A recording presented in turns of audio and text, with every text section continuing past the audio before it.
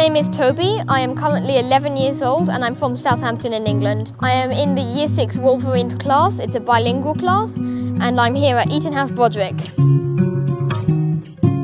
I chose the topic War and the World because I find it very interesting knowing that lots of people are displaced from their homes every day because their country has a war.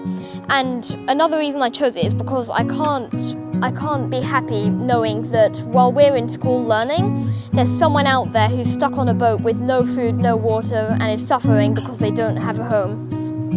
I've learned a lot, but one of the things that really surprised me was while I was researching, I originally thought that every day about 100 people were displaced. Turns out it was so much more. Every day thousands of people have to leave their country, and it also made me really sad knowing how many people didn't even make it out of it. So I would like to try discourage war, so I am donating to charities to try stop this. I have set up a lucky dip in the store and it is really popular. It's stationary inside it and you pay $1 and then you can close your eyes and feel around and then you can pick something out. It's little packs, each with like some pencils and post-it notes. So I'm going to use all this money to donate to the charity called the International Rescue Committee. Now this charity, instead of trying to stop the war, I'm just starting with helping the refugees. So this charity helps those in need, it gives them homes, gives them food, water and better futures. The PYP exhibition is a culminating, independent as well as collaborative learning experience where students identify a real-world problem or an issue that is of significance to them personally, locally or globally.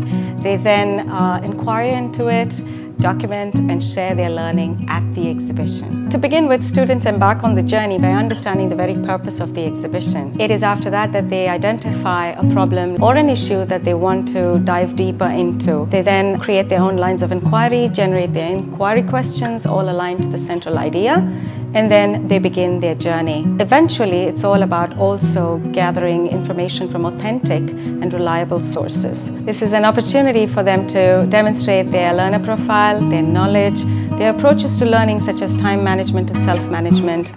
Also an opportunity to show how academically honest they are and their media literacy skills.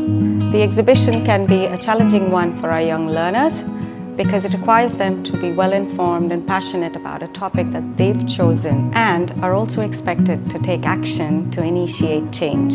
It challenges them to be creative and collaborative and show their critical thinking skills while managing their time and their self, all of which are called 21st century skills, very important for our learners as we groom them to be global citizens of the future.